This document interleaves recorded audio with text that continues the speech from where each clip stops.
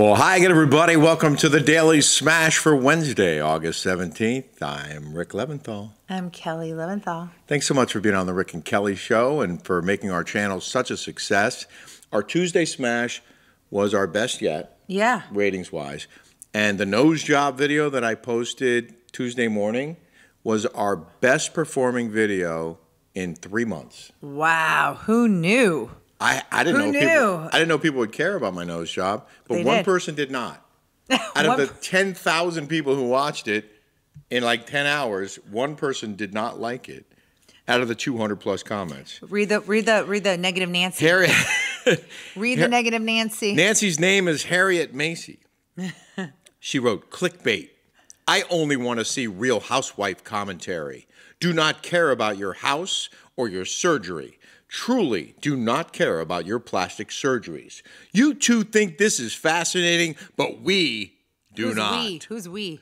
Because 10,000 people just watched this. It gets better. Oh, yeah. Stick to the subject your channel is about. Otherwise, you will fall out of favor. Wow. Harriet. Thanks for telling us. Harriet. Who named you Harriet? That name was from the 1950s. Her mom. Huh? Her mom named her Harriet.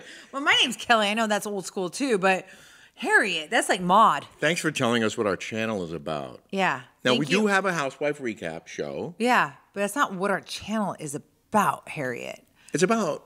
We have a whole bunch of things, Harriet. Yeah, speaking of which, you can go to our patreon.com Rick and Kelly Show, also available on Spotify and Apple Podcasts in an audio version only. Patreon is video, subscription-based, but awesome.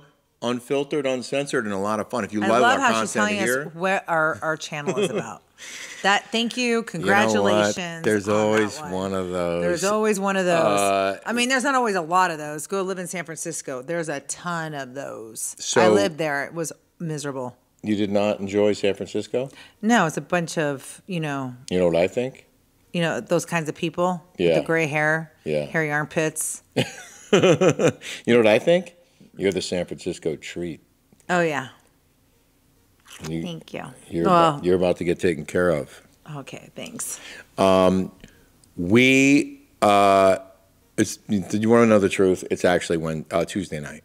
Yeah, we have to leave really. We have things to do early in the morning. We're taping this Tuesday night. We just got off a boat, Steel Platts boat. He started the Yard House. He has this beautiful, brand new 70-foot yacht. $4 million. Let's show him some pictures and video from this boat. A $4 million yacht. 3 bedrooms, 3 bathrooms. You know, it's a bar and a living room and TVs and. You know what a boat is like? What? You get a hole. Yeah. And you dig far deep in it, and you just throw money at the hole. You have to have big time money to have a kind of yacht like that. You know what the next best thing is to having your own boat? Having friends that have boats. Exactly. I had a business call earlier today, and the guy was in New Jersey. He goes, I can't leave New Jersey. I'd miss the seasons. Don't you miss the seasons? And I was like, no. What? To wait to the next season to have it better because it sucked so bad before? Why would I miss winter?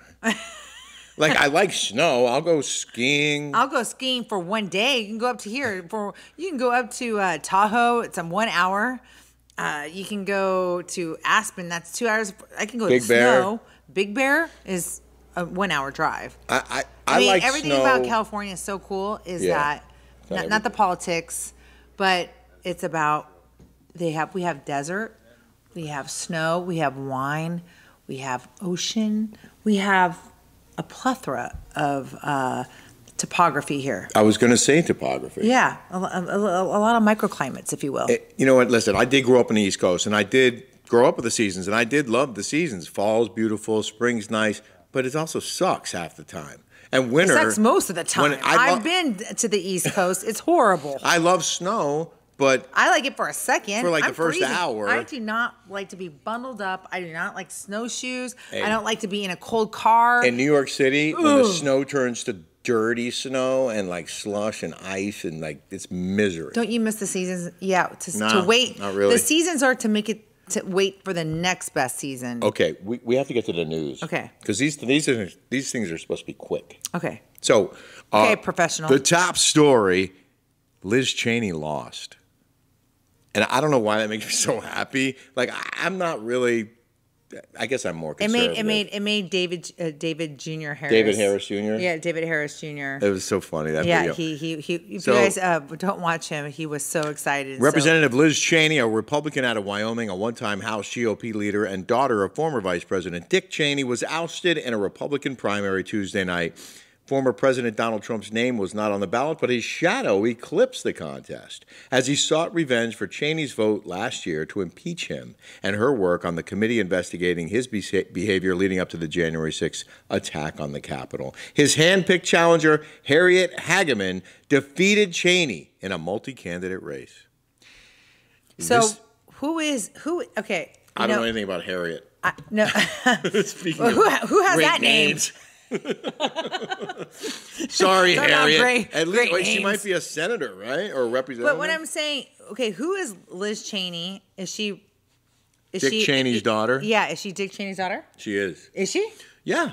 No way. No. I see, and that's how I'm so unpolitical, you guys. Like, I don't follow politics it's unbelievable. I don't, that. Okay? Who's Dick Cheney's daughter?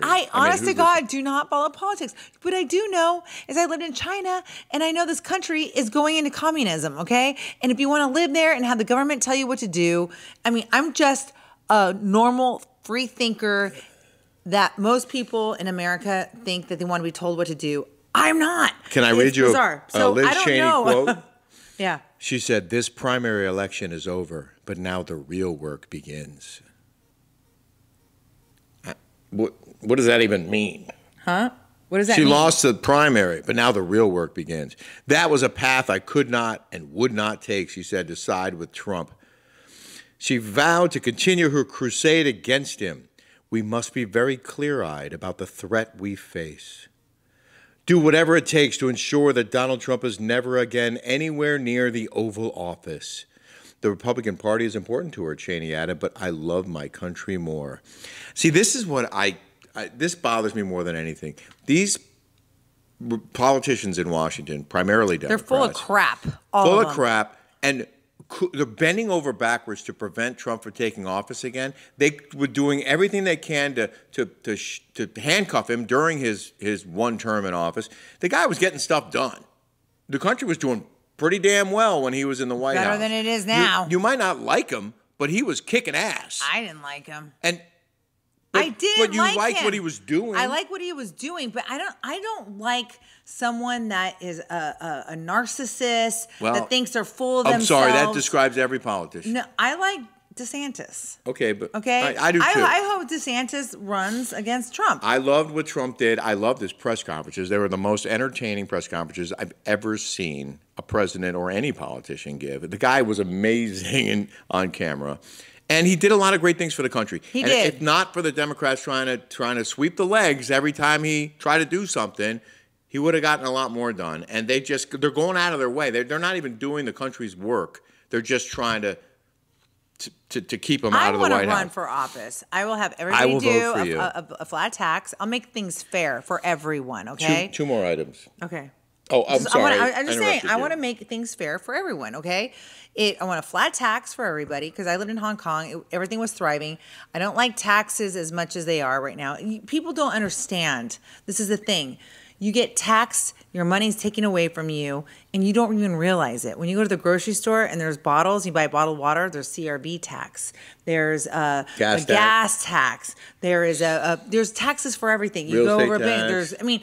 Tax when you buy a car, license plate. Everything is tax. Yeah. If it was just a flat tax, if you make more, you pay more. Right. It's just easy. I don't understand what this whole thing is about. And by the way, the middle class, we're getting pushed down to the bottom. And people think, oh, if you vote Democrat, if you vote this, they're helping us. Yeah, no, they're not. And know that this whole bull crap about the global warming, that's another tax. You know why we don't have a flat tax? People don't realize that. You know why? People don't get it. You know why we don't have a flat tax? Because it's too easy. It makes too much sense. Yeah.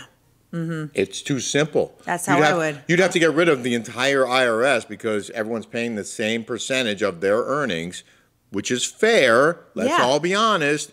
You make $10, you pay $2 if you're paying 20% tax. You make $1 million, you pay $200,000. You're paying your 20%, no matter how much you make. So the rich people pay more than the poor people. Right. But everyone pays the same because we're all equal. Right. We're all equal, right?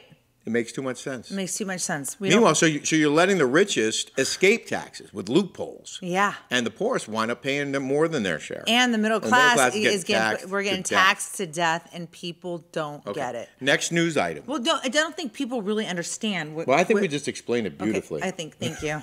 Okay, thanks. Speaking of financial hardship, housing prices could plummet. The probability of a, quote, severe downturn in the U.S. housing market is on the rise, according to new guidance from credit reporting agency Fitch. You ever hear of Fitch? No, have you? Nope. And why are you even quoting them if you don't even know who they are? Well, they were in the article. Oh, okay. Fitch's likely projections suggest that U.S. home prices could sink by 10 to 15% in the case of a major housing slump, alongside a roughly 30% decline or more in housing activity over the next few years. The likelihood of a severe downturn in U.S. housing has increased. However, our rating case scenario provides for a more moderate pullback that includes a mid-single-digit decline in housing activity in 2023. What do you think is going to happen when housing prices explode by 40%? Of course they're going to pull back. Well, it's all like cyclical, right? Like it always goes up and down. I mean, how many times have you seen it? I mean, you're old as mold. I'm really old. And how many times have you seen the housing market go up and down? Multiple times. How many times have you seen interest rates go up? Multiple How many times times have you seen crashes? It just happens. It happens. It's an algorithm, right? Like So it just goes up, it goes down, it goes up, it goes down, it goes up. But I can say real estate is a great investment. Yeah.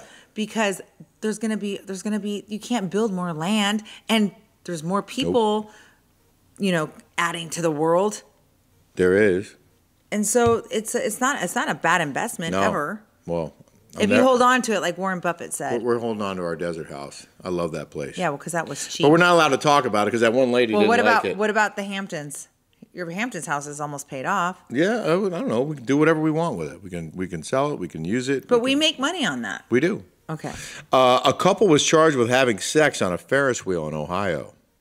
God, they're kinky. I love the New York Post. They got 2 rides for the price of 1. Wow. A daringly That's a nice frisky play on couple. words. A daringly frisky couple have been charged with public indecency after they were caught allegedly having sex aboard an Ohio Ferris wheel. Were they having sex or not?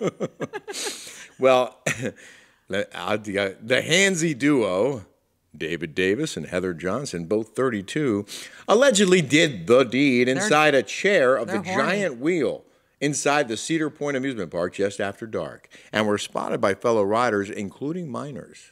Oh, That's where it gets serious, because you don't want little kids watching that. Hell no. That's awful, actually. Davis of Florida and Johnson of Ohio.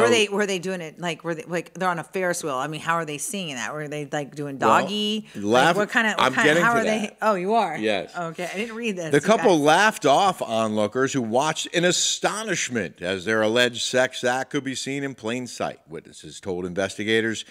The women and 2 girls under the age of 18 who were in the Ferris wheel chair behind the rowdy pair said they saw everything and reported the X-rated ride to police. God, it was like YouTube or YouPorn. The couple initially denied having sex on the children's ride and claimed Johnson had just bent over to pick up Johnson?